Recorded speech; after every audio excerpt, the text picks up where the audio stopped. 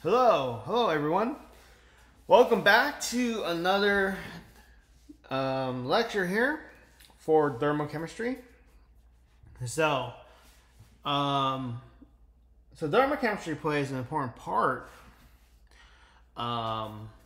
in pretty much every kind of reaction that happens, whether it be like an inorganic reaction or organic reaction or biochemical reaction. The amount of energy released, it plays a very important role in our in how energy basically gets transformed into different forms of energy for consumption, powering the cell, powering engines, industries. So it's a very important topic, and I like to stress the importance of it. Especially in this last section where we talk about a little more complicated calculations now. Okay, so part 3 is all about enthalpy. So we're going to talk about enthalpy and the enthalpies of formation. So in this class, we only touch upon so there's enthalpies for a variety of different kinds of reactions or processes.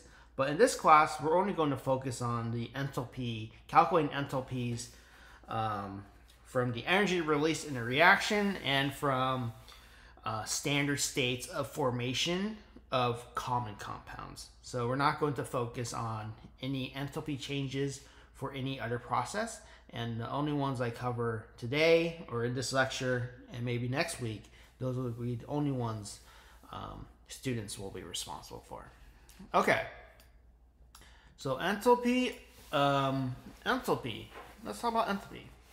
So what is enthalpy? So of a system, a chemical system, mainly it's referred to as the involving, the breaking, and reforming of bonds. So what we're trying to kind of put a number on is the strength of a chemical bond that is broken and the chemical bond that is formed between atoms or ions.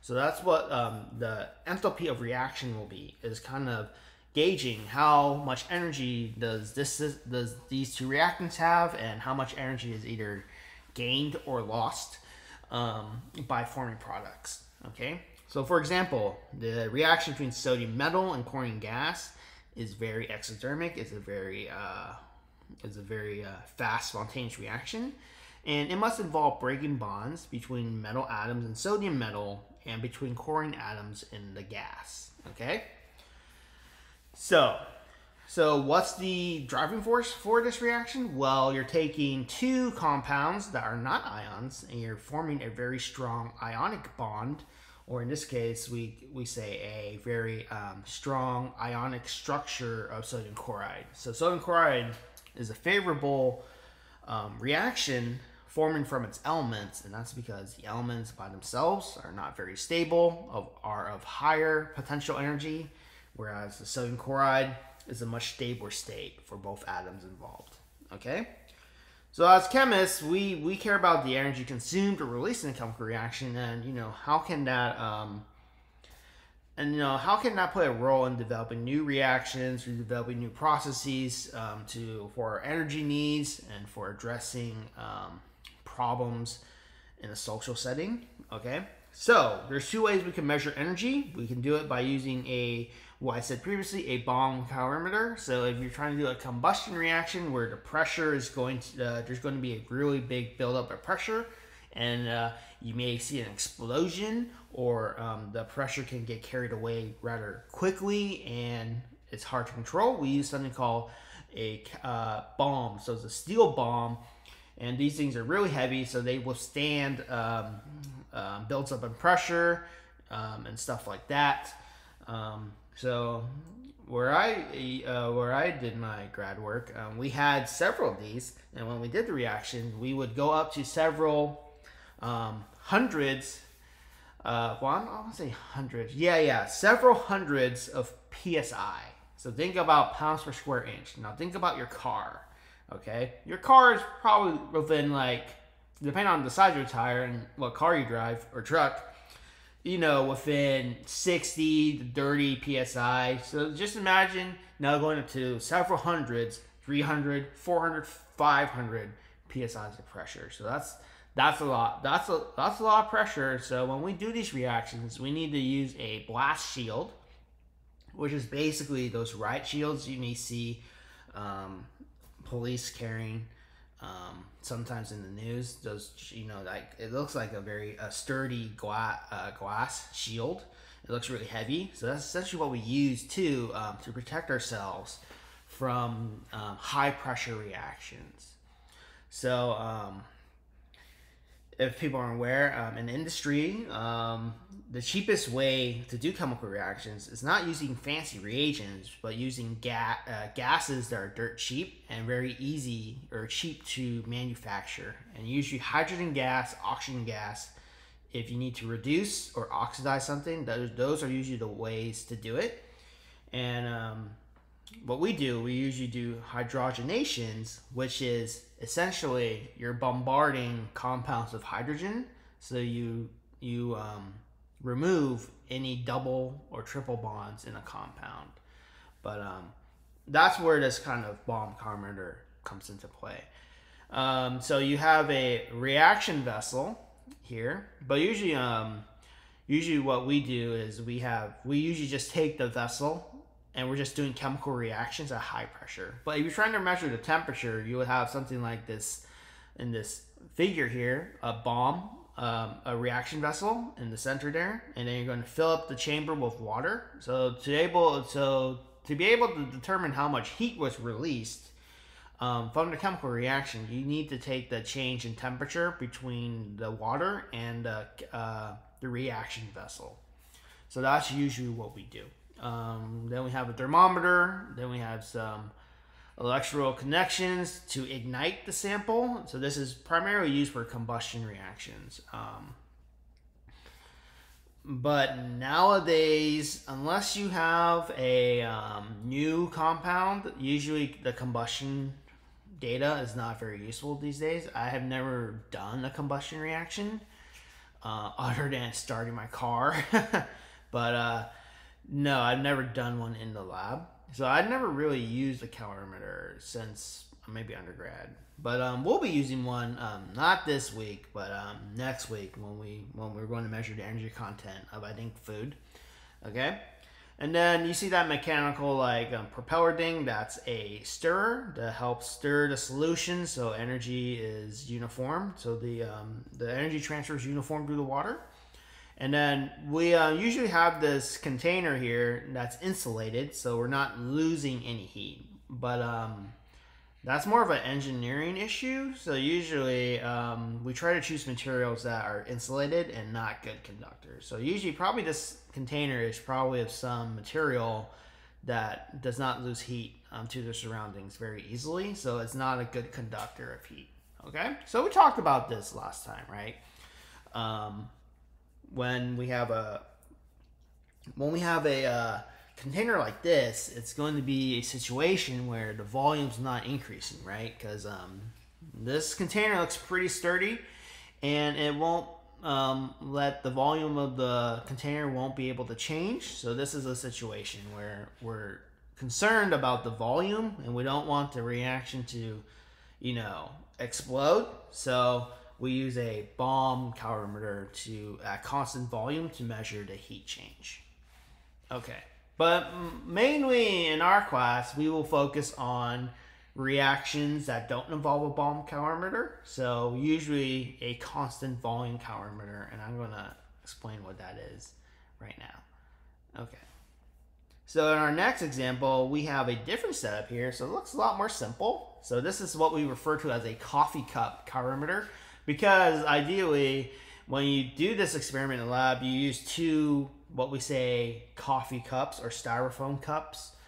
So now you can have a more sophisticated version, but this is like the DIY version in a lab where you don't have access to, high-tech materials. So it does it pretty well. We, in this case, it's a constant pressure calorimeter because your calorimeter is still able to expand based on that Usually, you know, the system is not closed off to the atmosphere, so some air can leave. Usually the cap there or the insulated stopper is usually not on tightly all the way, and sometimes there's pores in the stopper or in your whatever you use to seal the container, and air can come in and out. So that's a constant volume situation, not constant pressure, because the atmosphere isn't locked or isn't separated from the container like it was in the bomb calorimeter. Okay. All right. So we use here, in this case, we use a styrofoam cup. So we use an insulated a styrofoam cup to hold our reaction mixture, and then we use another styrofoam cup to insulate the system, so to ensure that no heat gets out. So we have a thermometer there to raise to detect the difference in temperature, and then we have a stirrer, and that's usually how we do this reaction. Okay. Oh well, so usually we study solutions.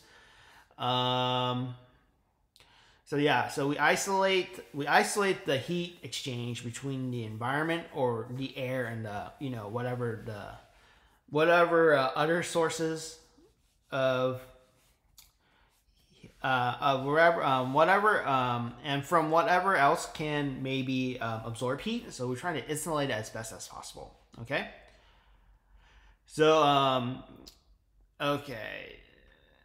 So that's usually how we do it, and we usually do usually do these in solutions. So we're measuring the difference in temperature of a solution, because you can't really measure the temperature of a solid that easily. So we usually do this in the liquid phase. Okay.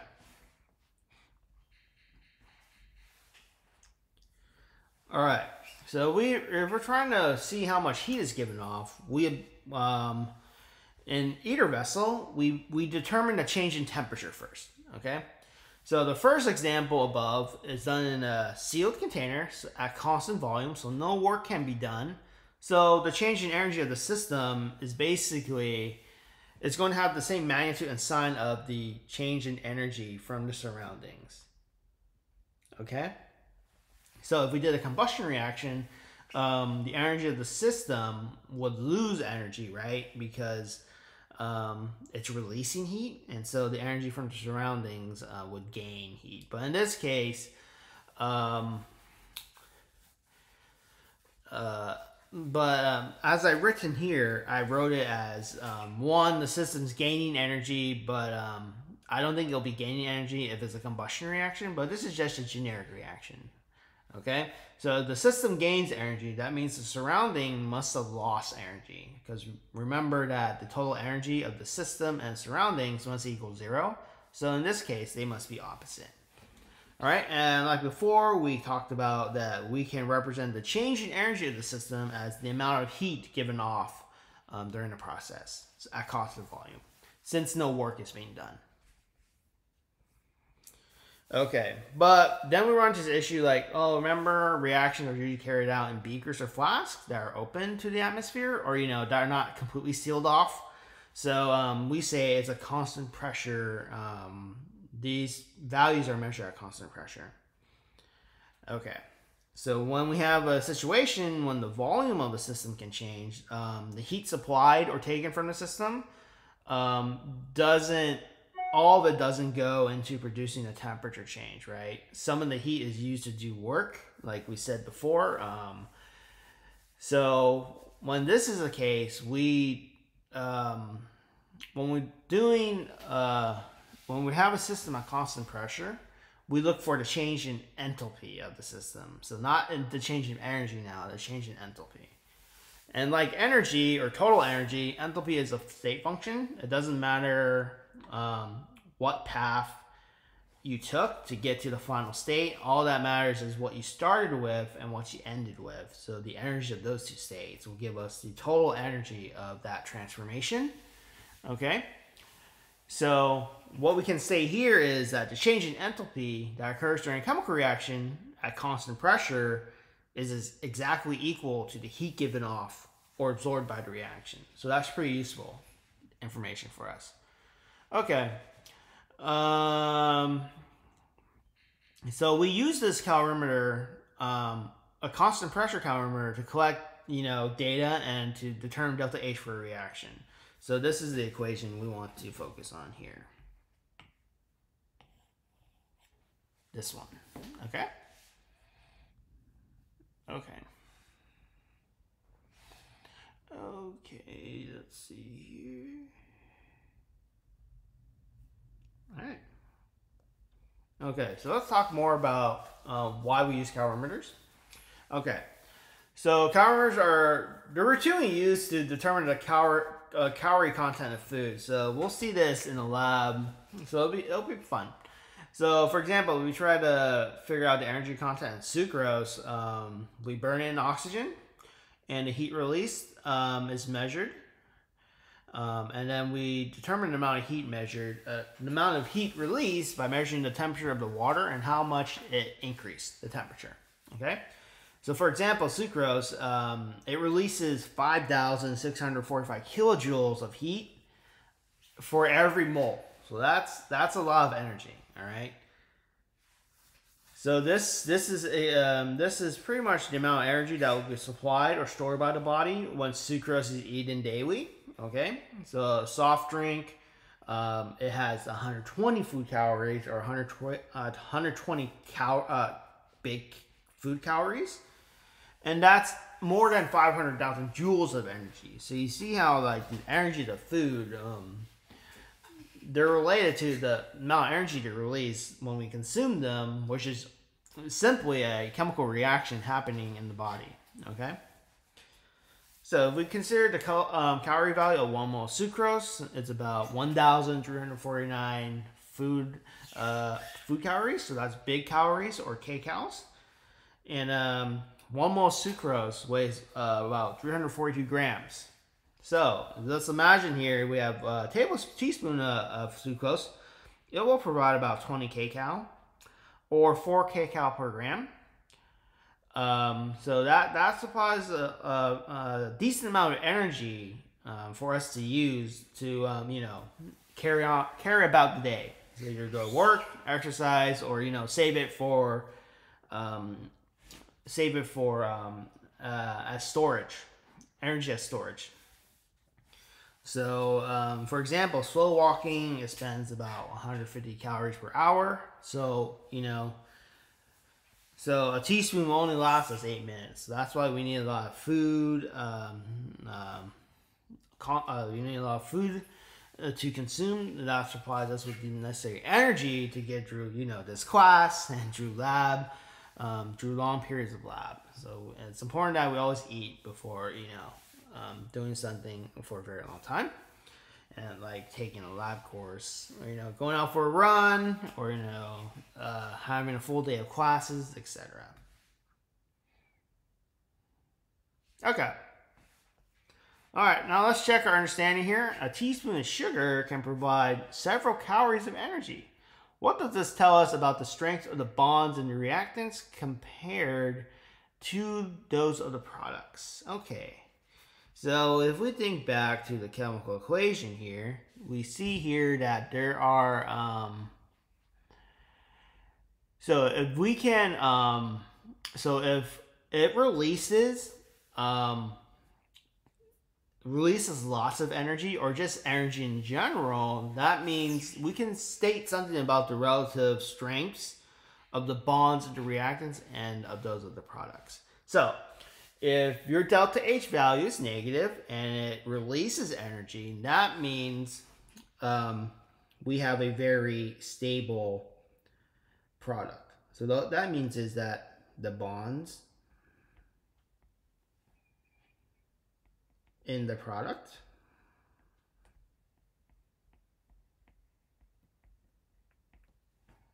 are stronger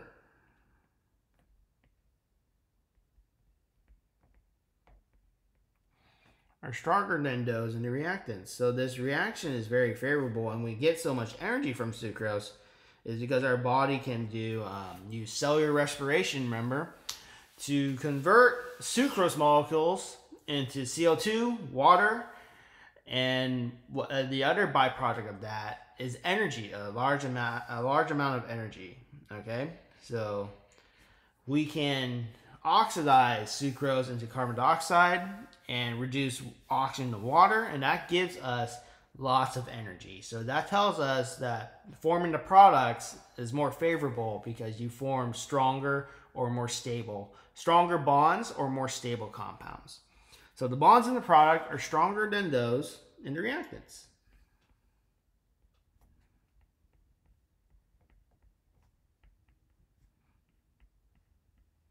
So that's how we would kind of interpret that statement there. Okay. So if you release lots of energy or release energy in general, that means in a chemical reaction, your products have stronger bonds than your reactants. Okay. Enthalpies of reaction now. Okay, so what are enthalpies of reaction? Okay. So based on the enthalpy value, the value for enthalpy of a chemical reaction, we can classify them into exothermic reactions. So they are reactions. So these are reactions that give off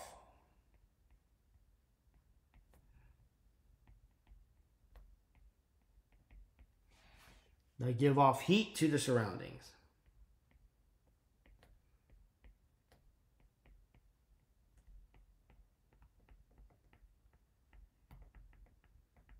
Okay, so let's stop there and I'll pick up where we left off in the next video.